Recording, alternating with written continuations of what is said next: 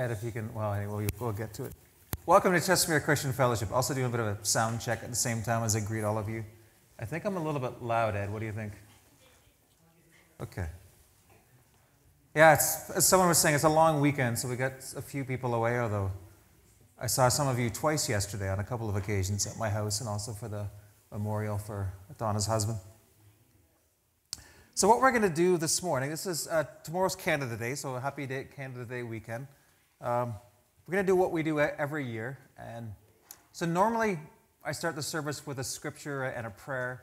But what we're going to do this time is we're going to sing O Canada, verse 1 and verse 4, which is my favorite, which is the one that gets me excited.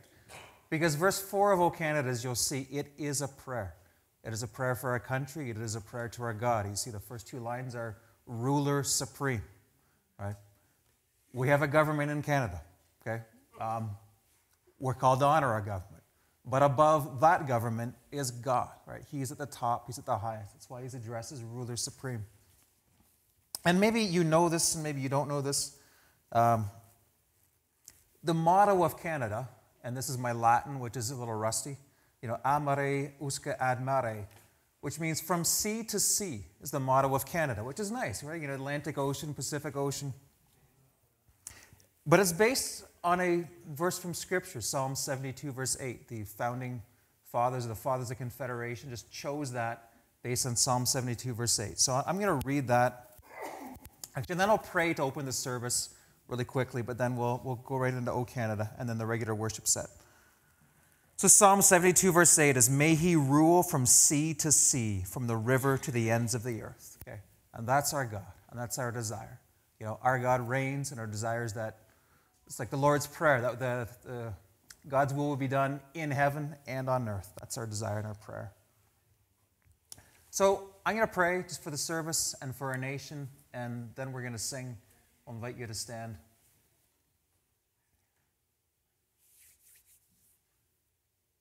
So God, we thank you for this nation of Canada, Lord. I just thank you for this beautiful land, Lord. It's spacious, it's scenic, Lord. It's a wonderful place to live, Lord. For all the problems we could name, Lord, we do live in peace and safety, Lord. It's a much more desirable place to live than some other places that are experiencing warfare and turmoil and famine and flood and all those things, Lord. So God, thank you for blessing us.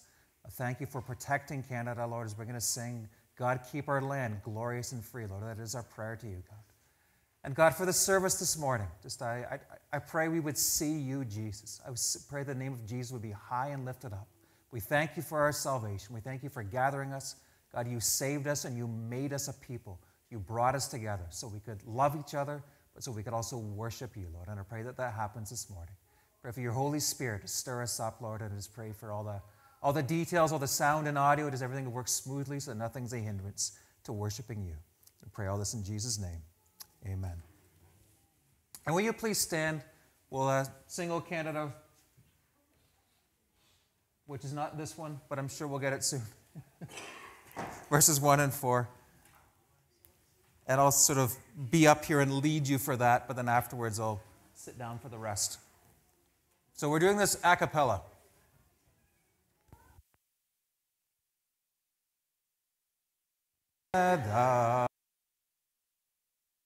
Thank you. Now, please remain standing as we're going to sing the first song, Forever. Forever you are faithful.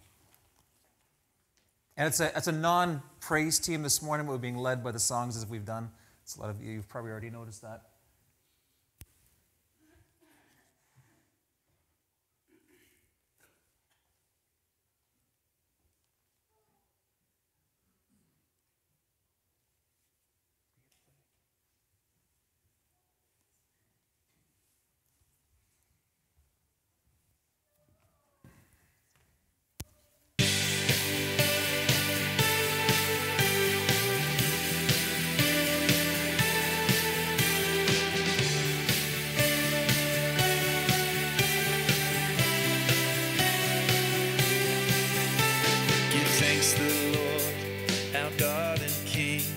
His love endures forever.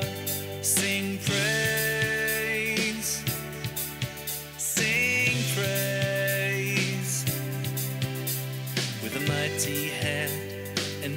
stretched on. His love endures forever.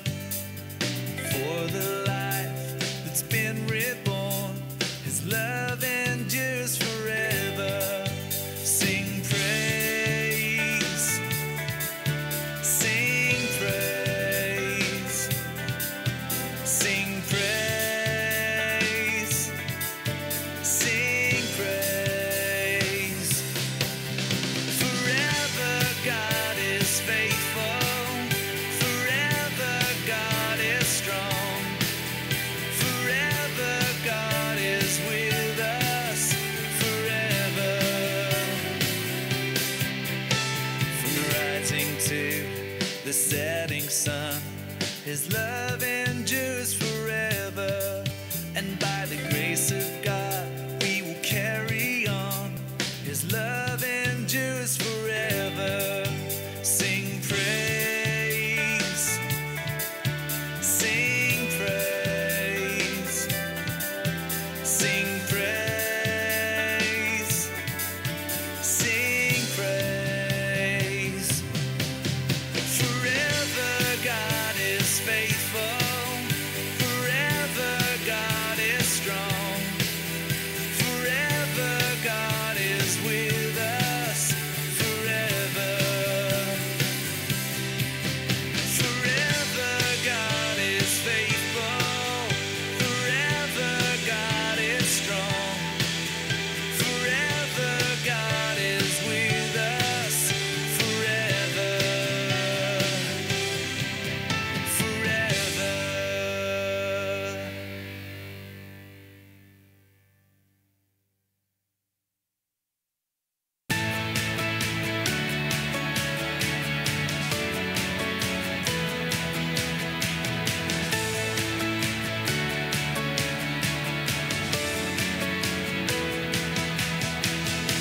I believe there is one salvation, one doorway that leads to life, one redemption, one confession. I believe in the name of Jesus Christ.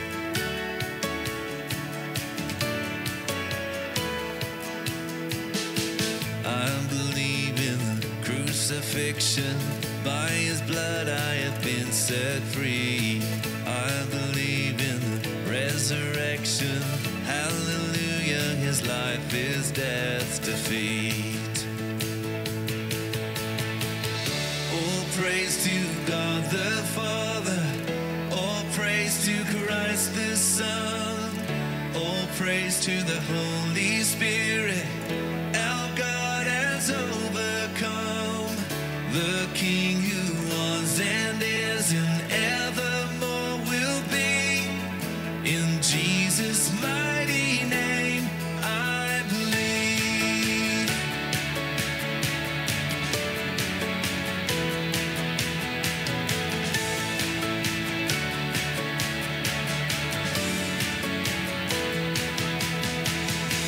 I believe in the hope of heaven.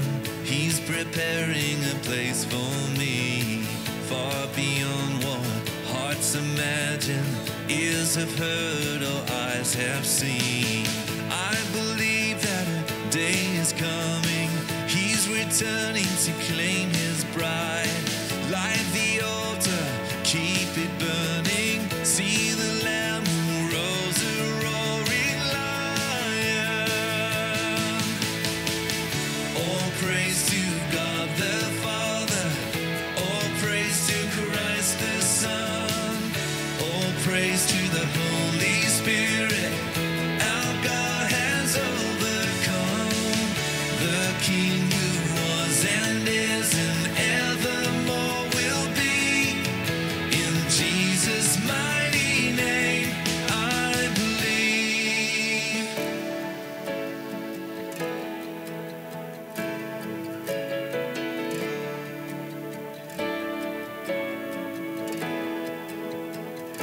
No, I'll never be ashamed of the gospel of Jesus Christ. How could I ever walk away from the one who saved my life? No, I'll never be ashamed of the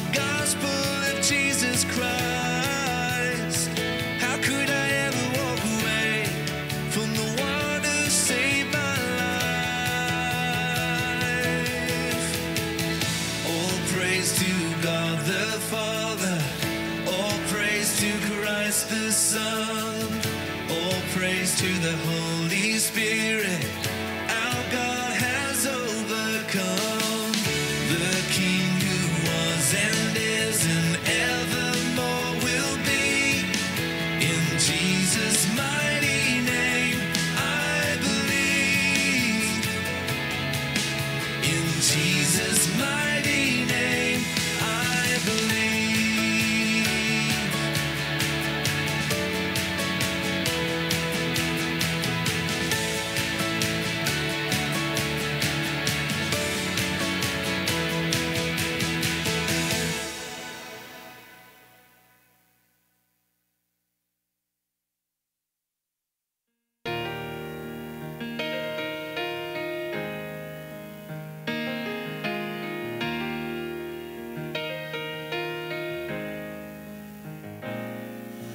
What a friend we have in Jesus, all our sins and griefs to bear. What a privilege to carry everything to God in prayer. Oh, what peace we often forfeit. Oh, what needless pain we bear.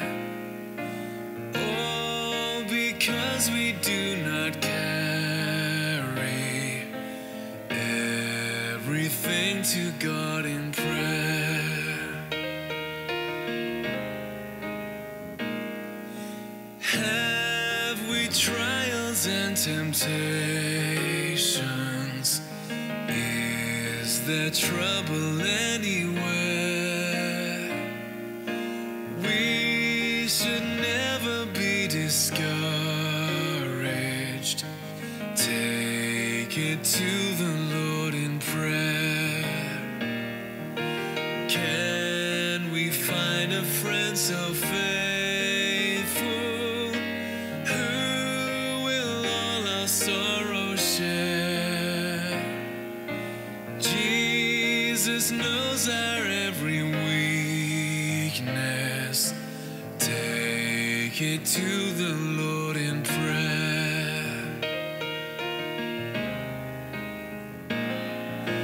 Are we weak and heavy laden, cumbered with a load of care? Precious Savior, still our refuge. Take it to the Lord in prayer. Do thy friends despise, forsake thee? Take it to the Lord in prayer. In his arms he'll take and shield thee. Thou wilt find a solace there.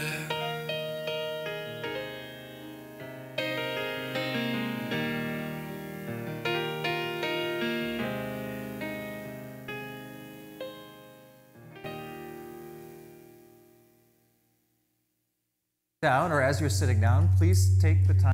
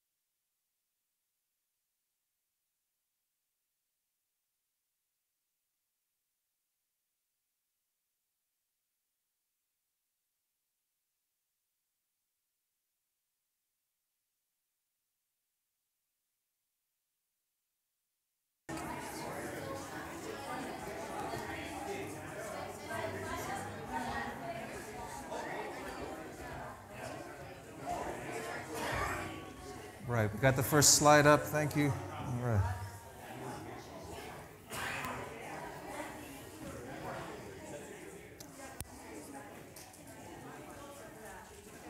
Just as we go into announcements, as we kind of work our way gently there, one of the lyrics we sang in the second song, I'm not ashamed of the gospel of Jesus Christ, probably coming from Romans 1:16. It's worth reading. Paul says, "For I am not ashamed of the gospel, because it is the power of God that brings salvation to everyone who believes." Okay, so that's just the reference in there. And amen, yes, thank you for the amens. Okay, some things happening this week and this month, some events in July. So prayer night is now first and third Tuesday of each month, so which will be in 2 days. On the second, we'll have prayer, and then prayer will also then happen on the 16th. Next, please. Okay, so Stampede Breakfast, volunteer meeting. Yes, Ed. Today after church, where? We do it downstairs, so we do it at the back of the church here too. Okay, yeah, just huddle up at the back of the church. Just trying to organize volunteers, like for setting up the tents and for serving. And we're probably looking for people to come, because we want to start it at 9 and for people to be here probably at 8 for that first hour of just getting everything ready for the Stampede Breakfast in 2 weeks. Yes? Verna has a list of Oh, wonderful. sign up. Right, and Verna has a clipboard where you can just, decide on it. So just helps with the organization. Like we've done it enough that it works smoothly, but it works smoothly probably because we organize it a little bit ahead of time as well too, to say who's doing what. Okay. Summer camp in less than 2 months now. Salem Acres.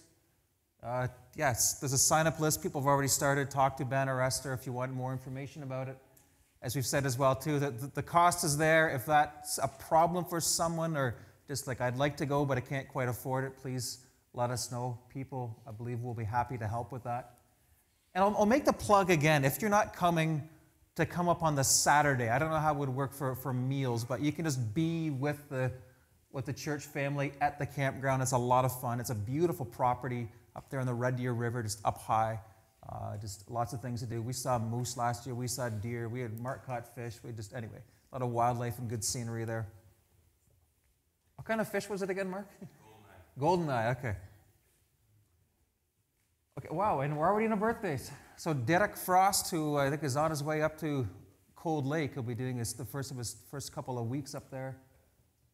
If he's not gone now, he'll be leaving soon. But then Levi, it's your birthday this week on the 6th, which will be Saturday? Yep. Yes, okay. Levi, please stand. We're going to sing to you and just you. Happy birthday to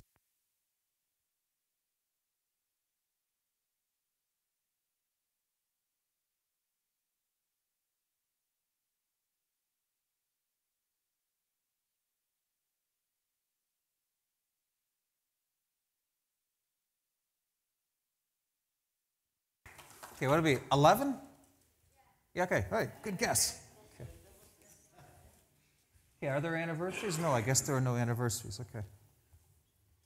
Yeah, I think those are the two big events this July. Like, things kind of wind down a little bit for over the summer. There's no Bible studies happening right now. But the Stampede Breakfast, that's a big thing, which many of you have participated in before. And now to the offering. We thank you for your generous donations, which keep the operations of the church going and support the missionaries that we support. And there are two ways to do it. There's the offering box at the back that you can drop it in, or you can make an e-transfer online to the ccfdonations55@gmail.com.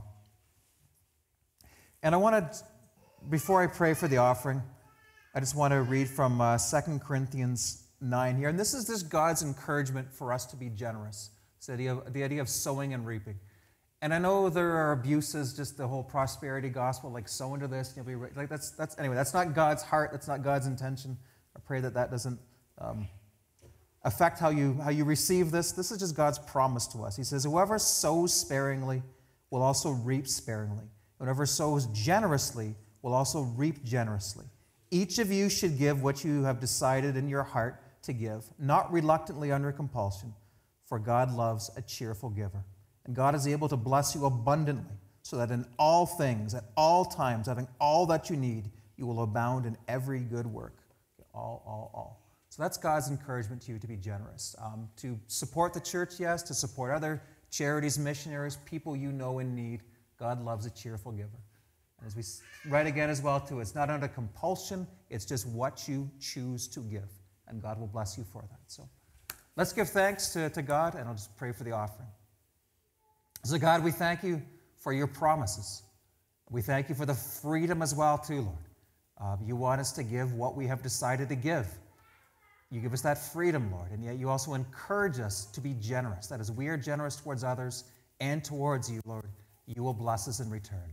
So help us, Lord, in the simplest, purest way to take you at your word, Lord, just to sow generously, just wherever needs we see come up, Lord. And thank you for your generosity to us. We pray this in Jesus' name. Amen. Okay, we're going to sing 3 more songs then before the next... And yes, so the first one, I don't know if we've sang it here before. Maybe you know it, Yes and Amen. But it's based on a scripture from 1 Corinthians 1:20. For no matter how many promises God has made, they are yes in Christ. And so through him, the Amen is spoken by us to the glory of God.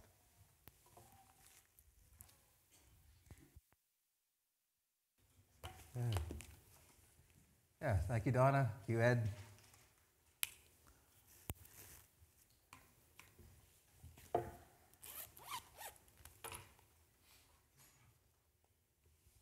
Just on that, that's the whom shall I fear? Obviously, no one, right? Just we fear God, we have the proper reverence for him, but we're not afraid. And we do have an enemy, right? Our God has enemies, we have an enemy, there's forces we battle against, but we are not the ones to be afraid. Right? Greater is the one who is in us than the one who is in the world. So it's not we're so great, it's he's so great, and we're with him. Hallelujah. Praise him. Amen. Okay. I'd like to release the children now for Sunday school. Lord, we just bless their lesson, just entrust them to your care and the care of the teachers who've prepared the lessons for them.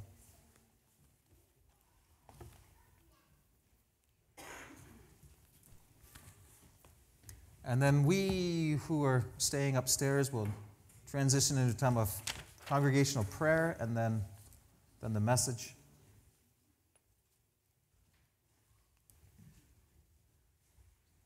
I think, we didn't change I think we can pray for them again, but I think that's the same as last week, the missionary focus.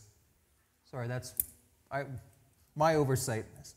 We just copied and pasted from last week, that part of it anyway. But sure, well, they're going to be doubly covered in prayer these past 2 weeks.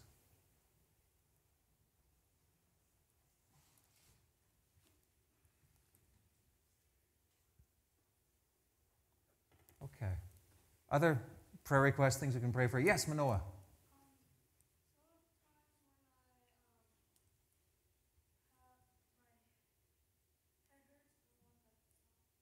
Okay. How's the throat, the sore throat, Manoah? Good. Okay. Yeah. Sure. Yeah. Headaches, whatever that is, we'll ask God to heal you or direct you in that. I feel like I almost have a category ready here. I know there's several people with back issues. Just several. I mean, I think Ben is like on the mend, but I mean, he's had something for a while, and I know Ed and Regina and Pastor Darcy, and so there's just like about 3 or 4. Maybe there's more that just raise hands or not raise hands, but just pray for that healing, like the Lord. Those just 4 I mentioned. I mean, and sometimes there are things we can do in the natural, like we don't discount that. There are things that we can do to help, but someone's, God, I just need a touch from you. Think of Pastor Darcy, crushed vertebrae. There's not a lot we can do for that humanly, but there's everything God can do. So I'll just lift up those 4 people, just for healing for their back. Okay, other things we can be praying for. Yeah, sorry.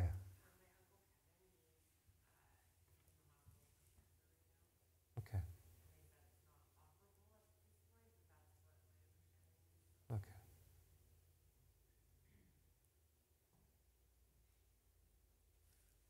So not operable, like is there then treatments? I just want to pray sort of accurately here. Okay. Okay, sure. We'll pray for Uncle Kevin. Thank you.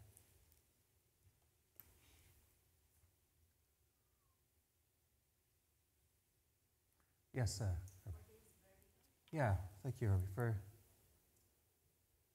David Rose, just having another bout of vertigo, which seems to come and go, and it goes, you think it's gone, and then it comes back. So, yeah, we'll lift him up in prayer. We miss him. We miss him not being here. I'm just going to pray for Stanley, as well, just for him to come home. We've seen him. We're seeing him more. I think he's spending even a week at a time at home, but he's not yet left Clifton House. So we'll pray for Stanley.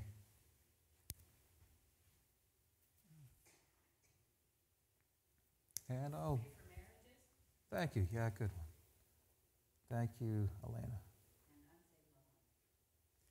That's a good prayer.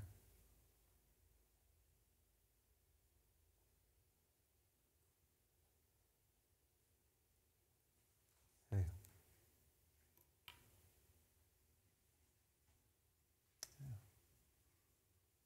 Okay.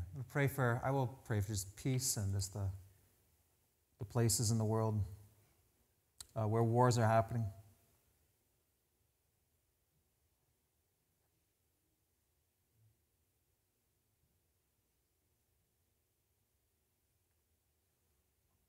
And I'll pray for a city too, just with the stampede coming. Just I don't know. I guess. Yeah, I'll just testify. I remember 2 years ago when I was first here. Like I'm in Calgary. It's the Calgary Stampede. It's the biggest rodeo in the world. Like wow. But I found most people who live in Calgary are like, oh yeah, it's the Stampede. So I think there's good sides to it, and then there's maybe unwholesome sides to it as well too. So. Anyway, that's just part of my education. I'd always watched it on TV with Ron McLean and everything. Wow, the Calgary Stampede. And then Calgarians aren't always as excited, if I can say that the right way. But yeah, just pray for our city, and just pray for just the events and just whatever prayer we need. God knows. I just want to lift it before Him. Yes, Mark. We have a cousin that's gay, and they're getting married, and we're supposed to do something. Okay. So wisdom for you and Elena and communication and action, yeah.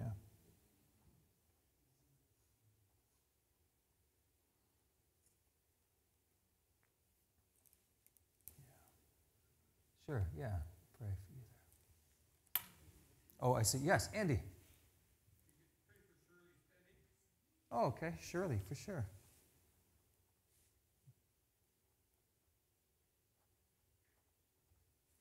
And Sam, was your hand? Yeah.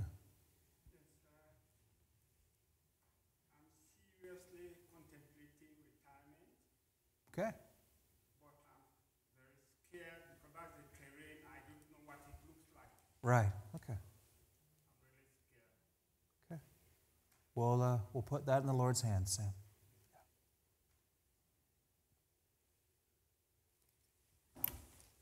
Okay, and that's a good time let's turn to Philippians 4 just as the lead and as we start our prayer.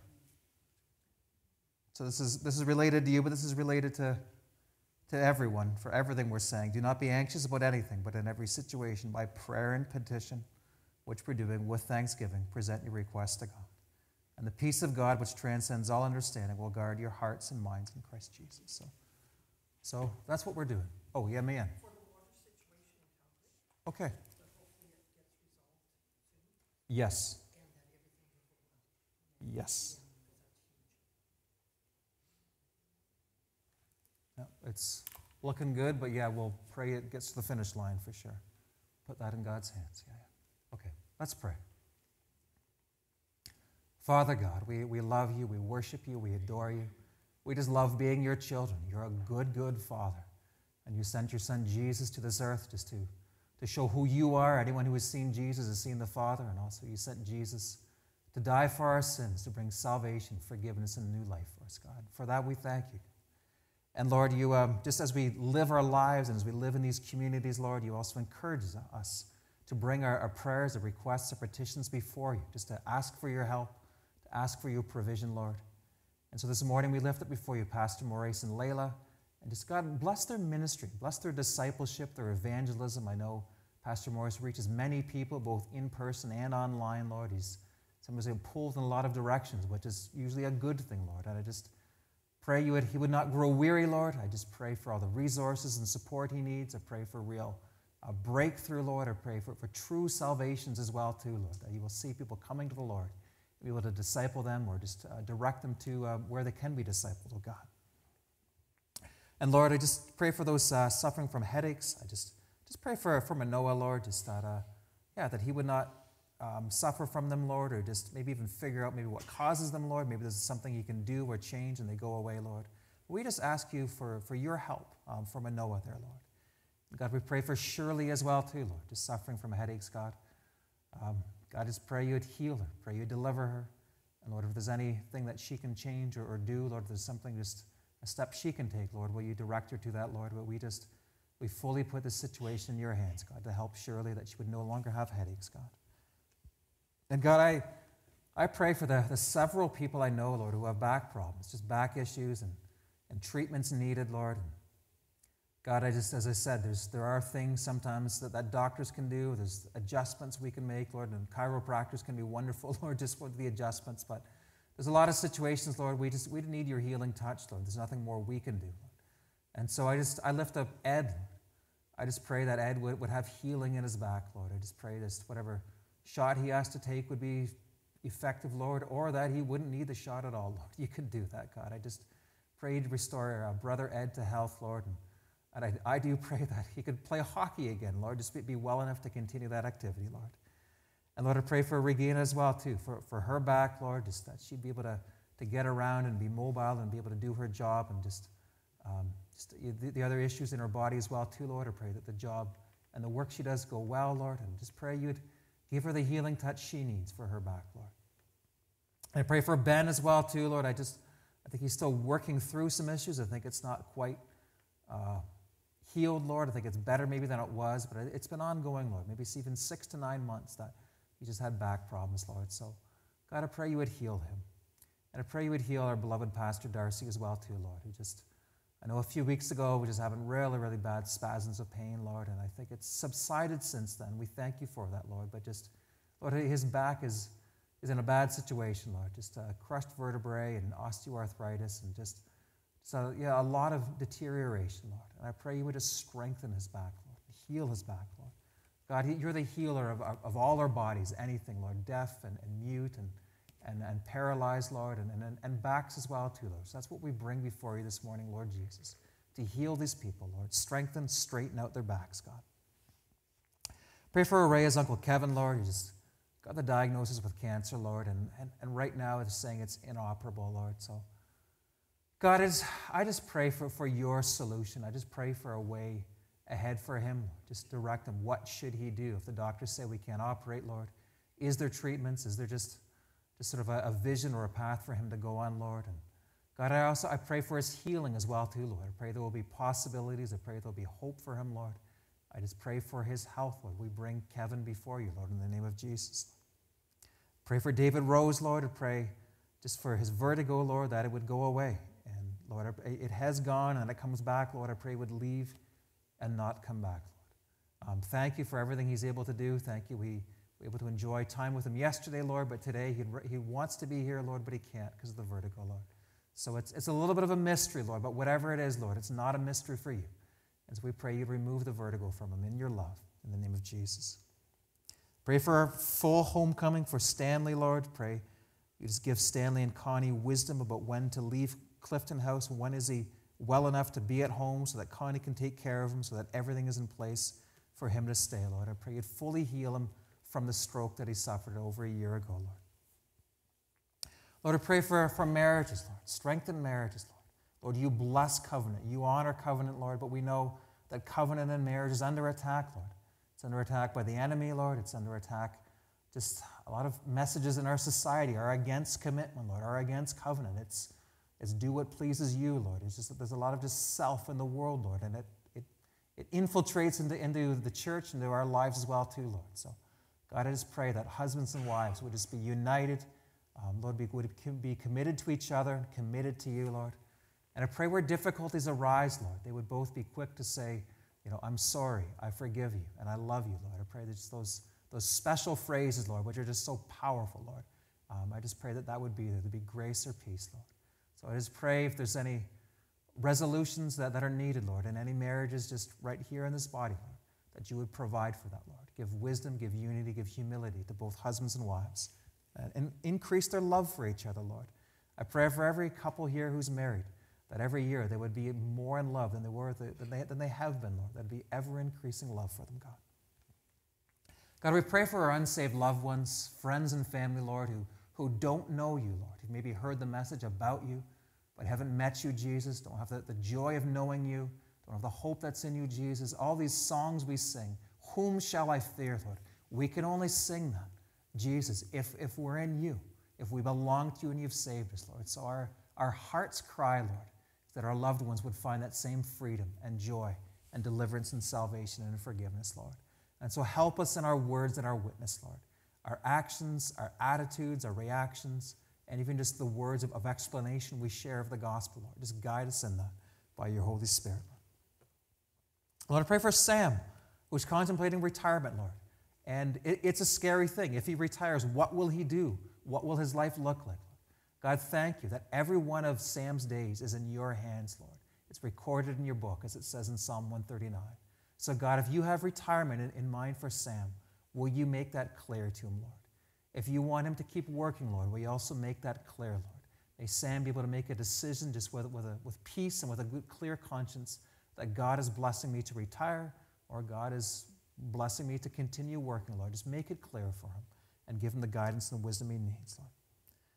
I pray for Mark and Elaine as well, Lord. Just give them wisdom and words and actions, Lord, that they may act in love and in truth, Lord. They want to obey you, but they also want to, in this, just make the sort of best witness and just testimony of their convictions to these people, Lord. And so just guide them in that, Lord. I pray for a simple solution as well for Mark and Elena. It doesn't have to be complicated, Lord, but just lead them into what they should do and how they should respond to the invitation, Lord. Lord, I pray for our city. Pray that the water situation would be resolved. Thank you. It has been good progress, Lord, although initially then they found more problems. But Lord, I believe the past week has been good. They seem to be near completion, Lord. I just pray you'd bless the work of the engineers and the decision makers, just to be able to bring it to the finish line, Lord, and that our city would just have a stable, reliable, and clean supply of water, Lord. Lord, and I pray for our city as the stampede begins as well, too, Lord. It's maybe a mixed blessing, Lord, or it's just some good things come and some less than good things come, Lord. But I just pray your presence would be there, Lord. I pray your presence would be there as a restraint against revelry, against debauchery, against just the partying spirit that can sometimes come, Lord. Lord, I just pray for the wholesome nature just of the stampede, just farming and animals and skills and things for children as well, too, Lord. I pray that would be just that would dominate as well, Lord, that would just be the stronger spirit to the stampede, Lord. Pray it be a blessed and wholesome celebration. And God, all these things we pray in the name of Jesus. Amen. Okay. Ed, could you please come up and pray for me for the message, and then we'll go into that.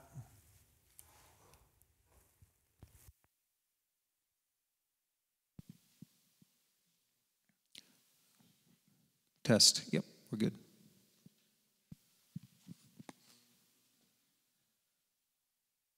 All right. Bow our head in prayer.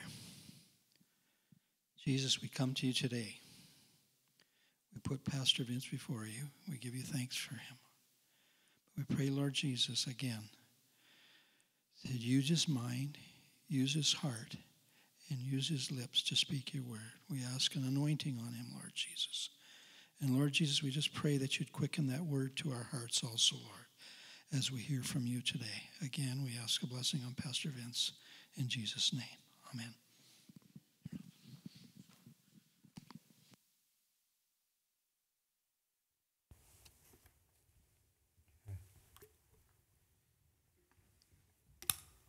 This is our gospel. The forgiveness of sins through the death of Jesus Christ, bringing reconciliation to the Father, that homecoming, and resulting in new life by the Holy Spirit. In the gospel verse, 1 Timothy 2, 5-6, for there is one God and one mediator between God and mankind, the man Christ Jesus, who gave himself as a ransom for all people. Okay.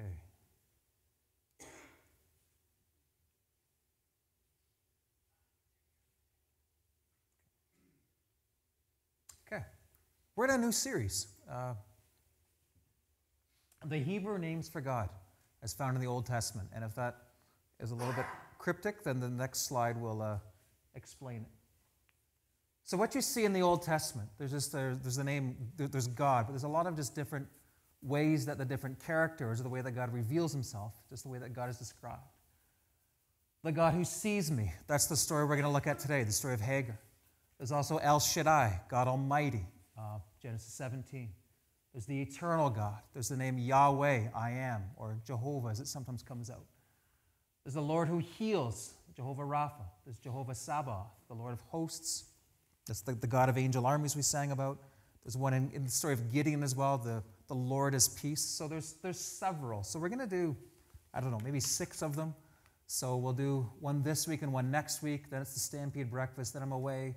Then we'll be doing some in August. So this might even take us till September, the different ones.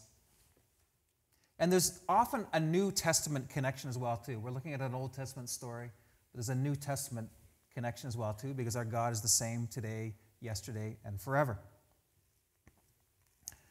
So today, the focus of the story will be on Hagar. This is Abraham's Egyptian maidservant, who was the mother of Ishmael.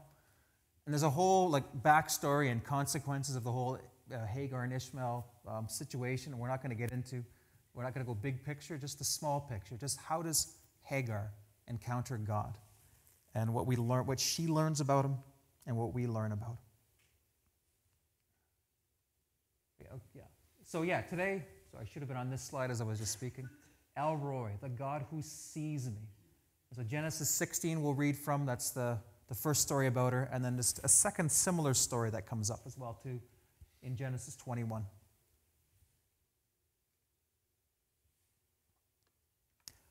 Now Sarai, and this is before Abraham and Sarah have been renamed. So, and sometimes I will call him Abraham, even though he has not been called.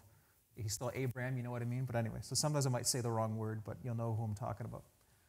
Now Sarai, Abraham's wife, had borne him no children, but she had an Egyptian slave named Hagar. So she said to Abraham, "The Lord has kept me from having children.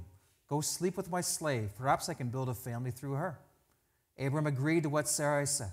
So after Abraham had been living in Canaan 10 years, Sarai, his wife, took her Egyptian slave Hagar and gave her to her husband to be his wife.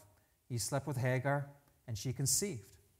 When she knew she was pregnant, she began to despise her mistress. Then Sarai said to Abraham, "You are responsible for the wrong I'm suffering. I put my slave in your arms, and now that she knows she is pregnant, she despises me. May the Lord judge between you and me."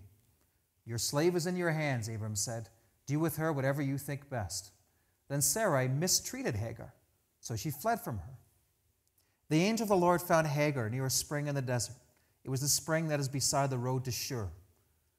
And he said, "Hagar, slave of Sarai, where have you come from? And where are you going?" "I'm running away from my mistress Sarai," she answered. Then the angel of the Lord told her, "Go back to your mistress and submit to her."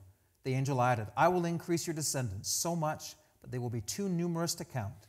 The angel of the Lord also said to her, "You are now pregnant, and you will give birth to a son. The Lord has heard of your misery. He will be a wild donkey of a man. His hand will be against everyone, and everyone's hand against him, and he will live in hostility toward all his brothers." And she gave this name to the Lord who spoke to her: "You are the God who sees me." That's the El Roi. For she said, "I have now seen the one who sees me." That is why the well was called Bir Lahai Roi.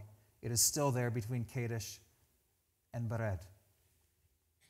Now, 5 chapters later, It's a similar story for Hagar, except this time she's more desperate. And she didn't run away. This time she is sent away.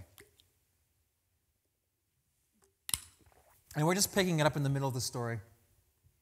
And she's there with young Ishmael. When the water in the skin was gone, she put the boy under one of the bushes. Then she went off and sat down about a bow shot away, for she thought, I cannot watch the boy die. And as she sat there, she began to sob. God heard the boy crying, and the angel of the Lord called to Hagar from heaven and said to her, What is the matter, Hagar? Do not be afraid. God has heard the boy crying as he lies there.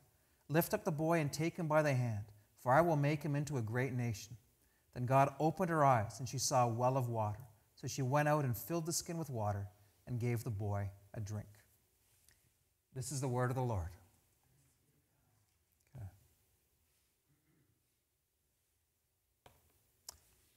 So we're going to look at lessons from the story about the God who sees me, just what Hagar learns, and then from there, response and applications for us. And then we're going to look at a New Testament example of this, of the God who sees me, of Jesus and our salvation. And so there's two stories today, both kind of similar. She's wandering in the desert, Hagar, she's alone. The second time she has Ishmael. And in one of them we see this name for God, the God who sees me. Now, we know from the rest of Scripture, this whole Hagar, Ishmael idea, it's not from God. Okay? It has consequences. It looks like Abraham and Sarah are impatient, or they're discontent with God's timing. God had made promises, but in the meantime, they make up a plan of their own. And so it looks like Sarah comes up with the idea, but then Abraham agrees with it, and he goes along with it. Then when Hagar gets pregnant, she begins to despise and look down on Sarah. And so Sarah is offended by Hagar, so Sarah mistreats Hagar. One thing you can say about Abraham in here is he really fails to lead. He does not take any initiative. Each time he just says, okay, whatever you think is best. Okay, whatever you think is best. I think it was his role, this is maybe a little bit personal opinion, but he's supposed to say no to the plan in the first place, but he doesn't. You see, there's sort of a passive Abraham here. So in this story, all three human characters are in the wrong in some way. Abraham does something wrong, Sarah does, Hagar does. And into this story, just of like human confusion, God breaks in. He intervenes.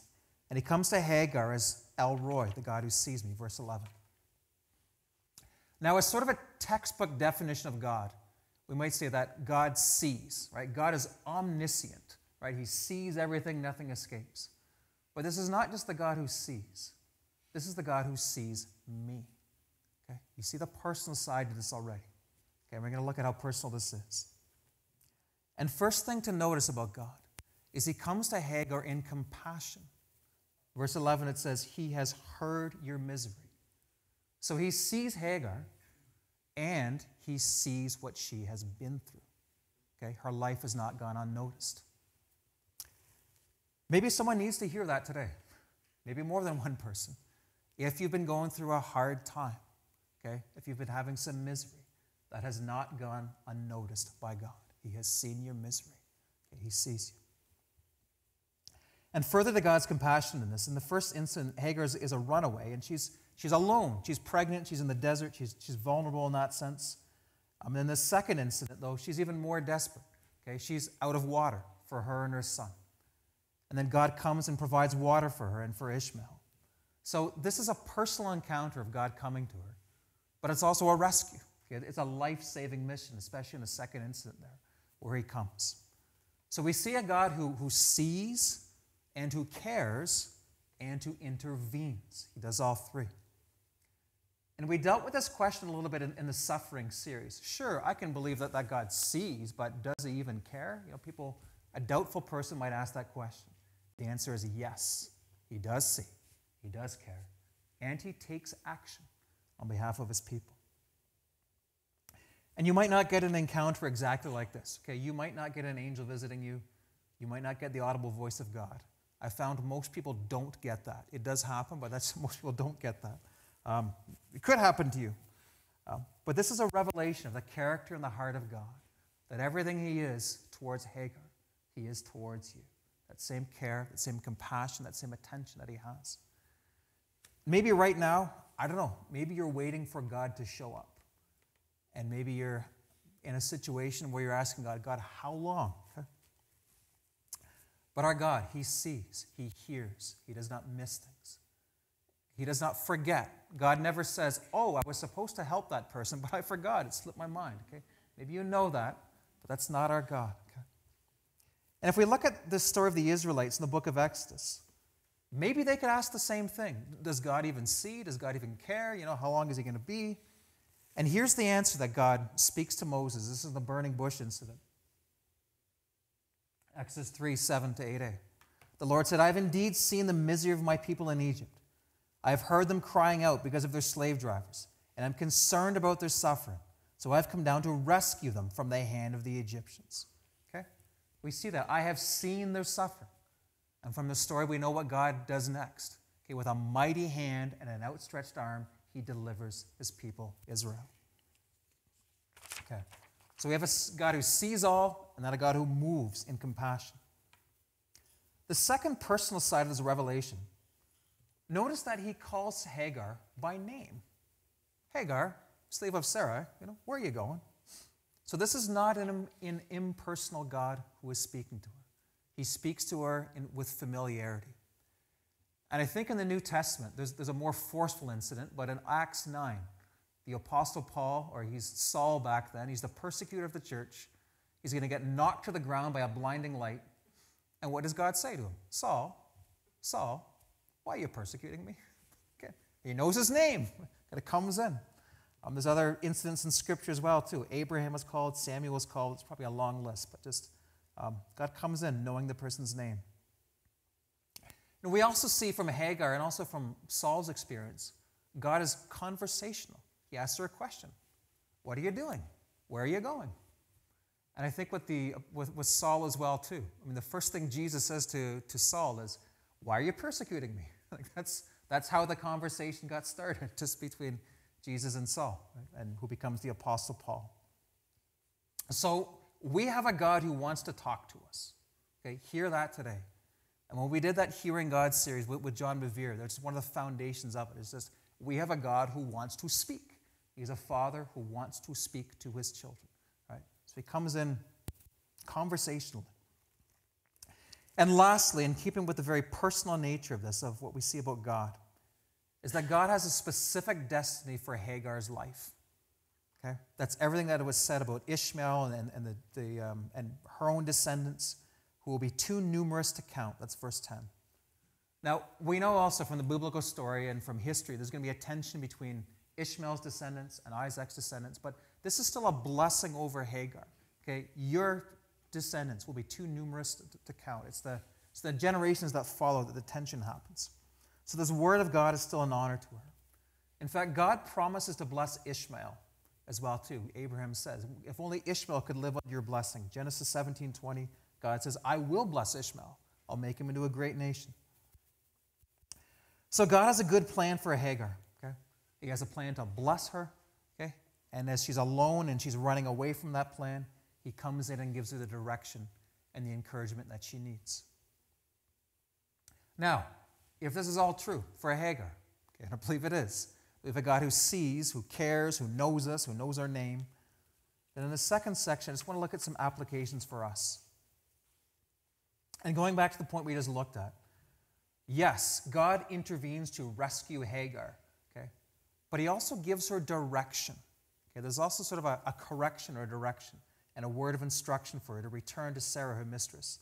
That's in verse 9 in the first incident. Okay? And what that means for us, when God intervenes in our lives, yes, it's for provision, it's assistance, sometimes there's something we need which he provides. But often, it's also with a word of direction. So if you want God to break into your life, that's great. God, come speak to me. But he'll often redirect you or correct you. And again, it's because he has a purpose for us.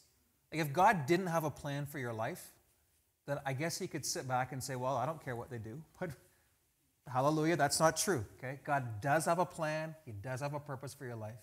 And with that means direction, instructions, sometimes correction. We see a God today who watches us, but that he also watches over us. He's concerned for our welfare because he's a shepherd. You know that picture, the Lord is my shepherd. Okay, so that means protection and guardianship. So he cares about what you do, and he cares about what happens to you. Okay, he cares about both. And that's why we find prayers in the scriptures that say something like this: direct my footsteps according to your word. Let no sin rule over me. That's Psalm 119, verse 133. Or in Psalm 27:11, teach me your way, Lord. Lead me in a straight path because of my oppressors. So as God's children, we are looking for his direction. We want him to keep us on the narrow road. Jesus says, narrow is the way that leads to life, Luke 7. So we're looking for that. And since we trust and believe God, okay, we believe he knows best, he has our best interests at heart. Okay, when he gives that direction, our natural response is to obey. The obedience is natural, and it's a joy for a believer. Because God, you know best. And if you show me I should go here, then I'm going to trust you. And we might also thank God. God, thank you for your word. Thank you for the clear direction that you give us. There's a song from, I think it's 1964. It's even in our hymn book that I really like. Captures some of the heart of this. Okay, it's called He's Everything to Me. Anybody know that song? Anyone? I think I tried it once on a Tuesday night and no one knew it. Anyway, okay. Well, here come the lyrics. I won't sing it, but I don't think I'll sing it. I might miss the key. So, till by faith I met him face to face, and I felt the wonder of his grace, that I knew that he was more than just a God who didn't care, that lived away up there, and now he walks beside me day by day, ever watching o'er me lest I stray, helping me to find that narrow way. He's everything to me. So in this person's experience, God became personal to him, not distant and far away. Sure, I can believe in a God, but he met God personally. And now God walks beside me, okay? And he keeps me on the straight and narrow path, which again, I said is a good thing. It's his loving care and his direction that we need. So the second application to this as well, too, this idea that God is watching you, that's good news for a believer, okay? God is watching you. That's good news, right? I know that can maybe be put as sort of a heavy thing. Oh, God is watching you, but it's just, we're going to push that aside. Okay? It's good news. If I'm off track, if I'm walking into danger, I want God to be watching me and to turn me and redirect me and keep me on the path that he wants me to keep.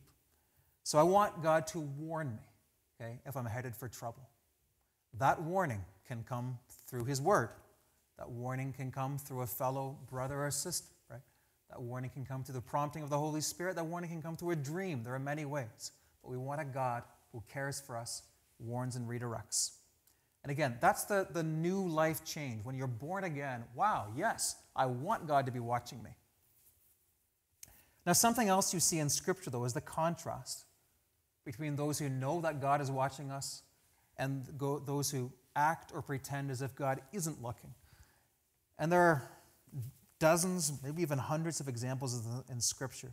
But I'm just going to put up a couple just to show the contrast. So Psalm 10, verse 11. This is talking about the wicked man, says to himself, God will never notice. He covers his face and never sees. Or a warning in Isaiah 29:15. Woe to those who go to great depths to hide their plans from the Lord, who do their work in darkness and think, who sees us? Who will know? So according to the Bible, the people who do that, who act or pretend or assume God isn't watching, okay, they're called a fool. It is a fool who says that. Okay, it is foolishness to say, God doesn't care, he doesn't see, he's not watching. That's Psalm 94, verses 8 to 11, but it's in many other places. In Proverbs as well, the fool in his heart says, there is no God, and then acts accordingly. So we believe, back to the good news, we believe God is watching, we want him to be watching. Okay, that's the change of being born again. In fact, we seek him, we're looking to meet with him, we want to see him face to face. And the other good news then is we're not trying to hide from God or avoid him, okay? Because of Jesus, we don't have to hide from God.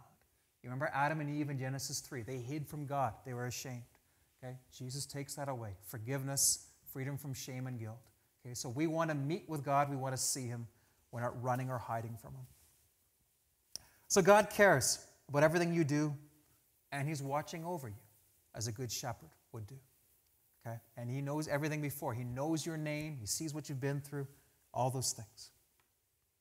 But now we're going to look at that New Testament example. We're going to look at Nathanael's experience when he meets Jesus. And you'll see in the story that Nathanael goes from being a doubter, from being a skeptic, to a believer, just like that. And we're going to look at what convinces him, what wins him over. Because there's a lot of the same lessons in this story of Nathanael as what we get from Hagar's experience as well, too. So Philip first meets Jesus, then he runs to Nathanael and said, "We've met the Messiah." And then this is where we pick it up. This is John 1, verse 45. Philip found Nathanael and told him, "We have found the one Moses wrote about in the law, about whom the prophets also wrote, Jesus of Nazareth, son of Joseph." Nazareth. Can anything good come from there? Nathanael asked. "Come and see," said Philip. When Jesus saw Nathanael approaching, he said of him, "Here truly is an Israelite in whom there is no deceit." "How do you know me?" Nathanael asked. Jesus answered, "I saw you while you were still under the fig tree, before Philip called you." Then Nathanael declared, "Rabbi, you are the Son of God. You are the King of Israel." Jesus said, "You believe because I told you I saw you under the fig tree. You will see greater things than that." Okay. So he's a doubter. He's a believer. It just goes just like that. What convinces Nathanael? Why does he change? I would describe it this way. He knows me. He noticed me. He saw me. And he knows me. He sees within me. He knows me intimately. And this is very much the Hagar story. Okay? God sees me, but he knows me as well too. It's good to have both. Again, if God just sees but doesn't care, well then that's not so encouraging, right? But he sees, he cares, and he knows us. Okay? And looking at the second aspect first, where Nathanael realizes, "You noticed me." Something about that time under the tree, it's not explained, but it looks like it was some just private moment. Or maybe Jesus was far away and couldn't possibly see him physically. We don't know. But somehow Nathanael thought he was alone, and Jesus said, "I saw you underneath the tree. Wow, you could see me." Okay, whatever it was. All this time you were watching. So yeah. Now some people have that kind of story, that sort of testimony when they come to faith. Right, where they say, when I finally met the Lord, I could see that all this time, he was there. I wasn't looking for him. Okay, that's often our confession, right? But he saw me long before I was even interested in him. And I guess that's true for everyone, because 1 John 4:19, we love because he first loved us. So God took notice of us before we responded and took notice of him. Okay? And then from what Jesus says about Nathanael, I love that phrase, the word about true Israelite in whom there's no deceit. Some translations, in whom there is no guile. Some translations, in whom there is nothing false. In some way, that just hit home. Nathanael could tell that, okay, this man, Jesus, wow, he actually sees me. He actually knows me before he's even met me. And he's convinced. You're the Son of God. You're the King of Israel. Now think of your own life. Who are the people who are closest to you? It's the people who know you. Right? Those are the people who we're really close with. Right? They know us. Okay? The same way God knows us. And so hear that revelation of God today. God knows you, and he knows you fully. He knows you better than anyone else, even better than you know yourself. So we have to admit that. He's the only one who knows the number of hairs on your head. Okay, I thought of this scenario. This may never happen to you, but just if one day you get arrested and people say, "Aha, we've caught you. We know everything about you." What you can say to them is, "How many hairs on my head?" Right? Because he knows, and they don't. Okay? So I don't know if that'll ever be a practical application for you. Sometimes you see it in movies. We know everything about you. Just maybe that's what's making me think of that. But only God knows. For example, he knows other things too. How many hairs on my head? There's only one who knows that. Okay? He's the one I trust. He's the one I follow. Scripture even says that while you were being formed in the womb, and even before that time, God knew you and God saw you. That's Psalm 139, verses 13 and 16. It's Jeremiah 1, verse 5. For many of you, or for many of us, it's been a while since we were born. That was a long time ago. But I can say with confidence that every one of you was formed in your mother's womb. And while that was happening, God was watching you. God saw you. And God knew you.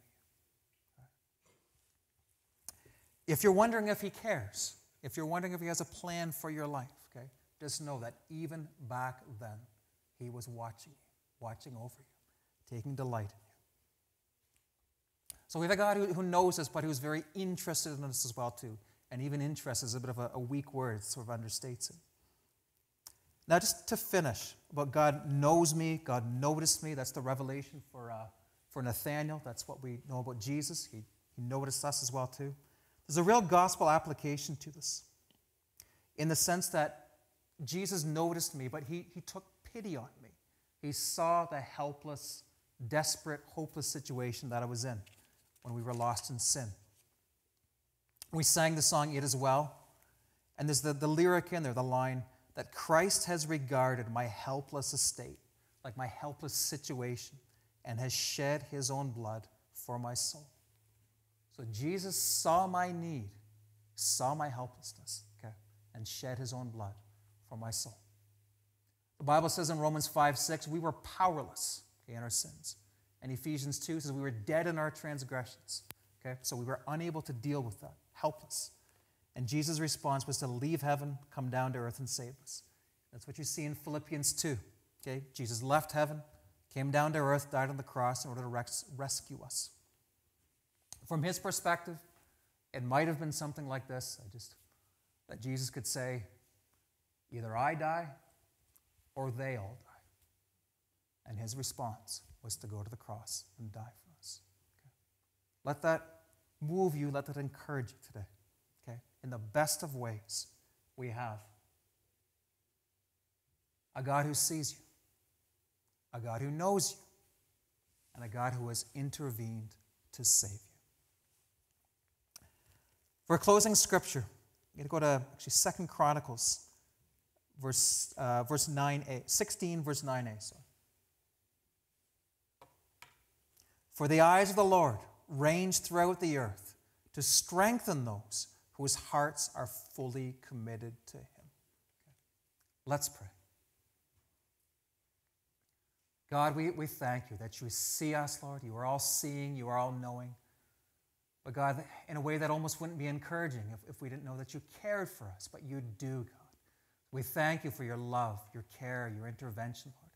Thank you, you know our name, Lord. Thank you, you want to have conversations with us. You want to speak to us, Lord, through prayer, through the word, through even an encounter like Hagar's had, Lord. And thank you, Jesus, you saw our helplessness. You saw our helpless condition in our sin. And you realized that you could save us by dying for us, and so you did.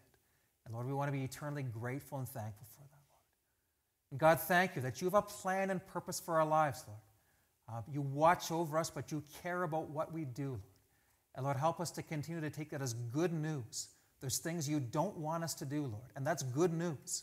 And there's things you want us to do that you approve of, and that's good news, Lord. Help us just to surrender to your direction, Lord, to really trust you fully with our lives, Lord. And God, we pray that we can share this message with others as well, too.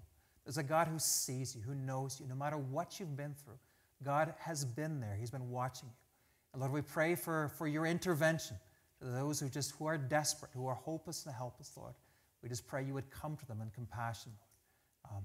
As you did to us in our sin situation, Lord, but as you also do in people's life situations. Think of the people we prayed for, Lord. I pray that those people would know that you are the God who sees me. We pray this in Jesus' name. Amen. Okay, we have one final song, and then as we make our transition here, I'll turn my thing off. Okay. And then I'll say a blessing, and then after the service or after the blessing, if you need prayer for anything, Elena, I think it's Ed, but maybe I can do it because Ed will probably be here and here as well too doing things. So Elena and I can be up at the front for prayer. If you have a prayer need, something small, something big, we would love to pray for you. Amen. Amen. Have a blessed Sunday.